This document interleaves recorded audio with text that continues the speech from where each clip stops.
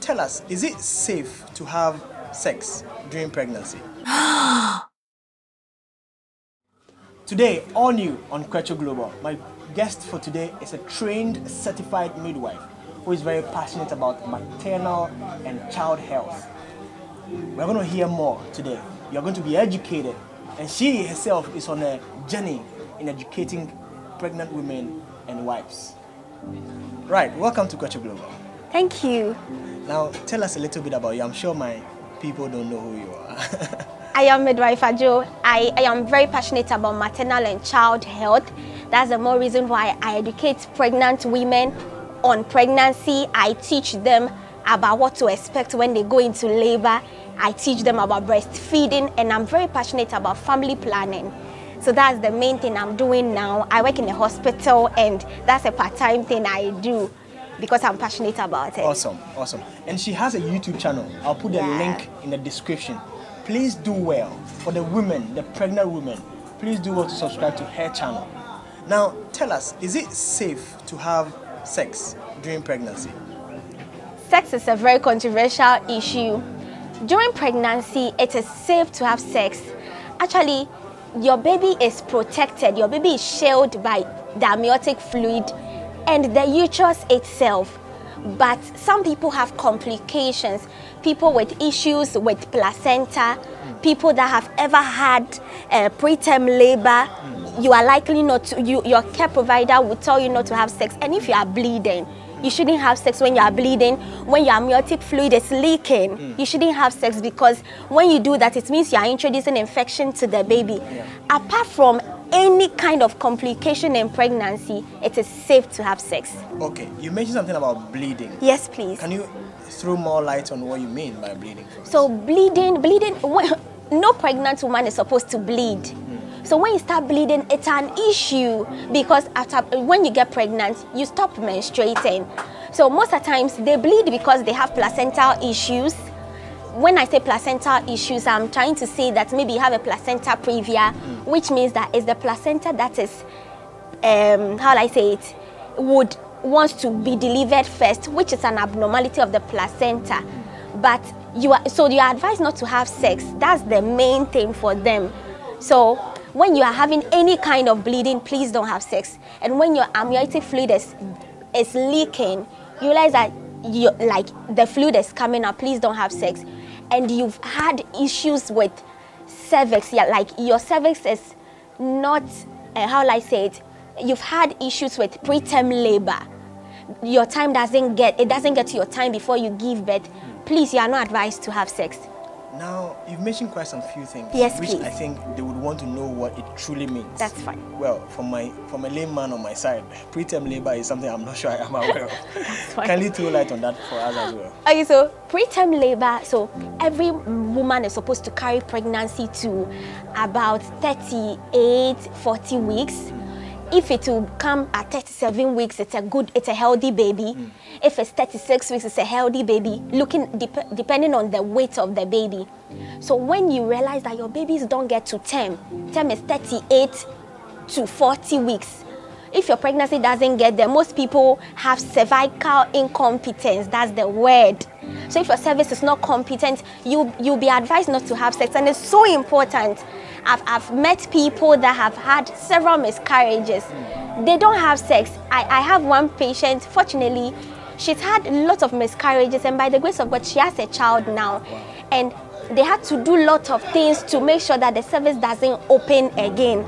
We call it cerclage. Like, just follow my channel, we'll get you more educated on all those things. Exactly. Yeah. So, from your best of advice, it's good to have sex. Yes, please. When the person is pregnant. Yes, please. And once the person is pregnant, I mean, if you're having sex, that should bring in some damages here or there. Can you share some things with us that we can do to give some protection or some safety measures in if the person is having sex? Can you put in some safety measures? Even most people during pregnancy, their libido reduces. And some people have high libido. So everyone is so unique. So when you get to know yourself, there's a research that says that even breast stimulation and like sex would let you go into labor. So, like when you get to, that's why we don't want anyone that is having a preterm labor to have sex. Like you've had a preterm labor before, we don't want you to have sex because we don't want you to go into labor early, because research says there's this, let me not mention the name because it's like a big name medically. Okay. There's this, how will I say, or maybe you can mention the name. Okay, prostaglandins that's found in the semen. Okay. It's able to make the woman have contractions. Okay. And when you start having uterine contractions, it means you are going into labor. Yeah. So that's the more reason why people that have peculiar issues are told not to have sex. Okay, so once the person is pregnant, they must know themselves whether they have high libido or low libido. Yes, please. And they must be able to check the things that are appropriate to know whether they are allowed to have sex or not. Yes, please. So we'll get to know all those things by doing scan. Okay. Would you imagine I met a lady today? She's carrying twins. She's not been to the hospital before. Wow. I was telling her to go to the hospital, and she told me she said she doesn't want to go. I told her we have beautiful people at the hospital. She should come. She said, oh, she won't take any medicine. Wow. And she's in her 6th month. Wow. We want everyone to go to the hospital. We want everyone to seek care. Like like there are good people out there. There are good midwives out there. Please change your mindset about us. Yeah. And you would get the best. Wow. Yeah, very He's very educated. Sincerely, I had to push her. I took her number. I told her I'll call her if possible. I would have to take her to the hospital myself because I'm just so passionate about it. And I wanted to ask. Yeah. Sex, as in you are saying, for women, we might think it's unsafe to do it. Is there some maybe position that you can give to them just to prevent anything? Just want to be sure the babies come out very well. Yeah, I said earlier that the baby is cushioned, okay? So let me say again, baby is in an amniotic fluid in a sac and in the uterus again. Okay. So baby is well protected. Okay. And like when you have sex, you don't get into the cervix. So the cervix is the mouth of the uterus. Okay. You are just in the vagina. The vagina, after the vagina, before you get to the cervix. Okay. So baby is safe. That's why I'm saying that unless you have a peculiar issue, which will be diagnosed by the scan and by examination and by the complaints you are given. That's how we can be able to diagnose your problems. I want to encourage all of us to go to the hospital when you are pregnant. Don't let anyone deceive you. Like, it's so important you seek medical attention. You'll be given medications. Would you imagine, the lady told me she eats well.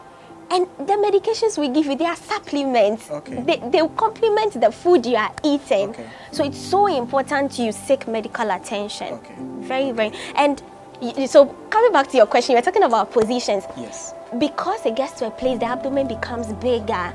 There are positions that are advised because, and when you lie on your back more, especially, I did a post, when you follow me, you get them, why you shouldn't lie on your back, especially in your 2nd and 3rd trimester.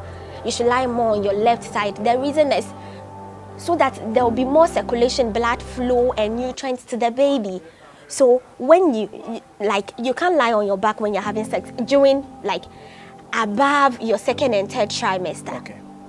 Yes, please. So the other positions that maybe we could display.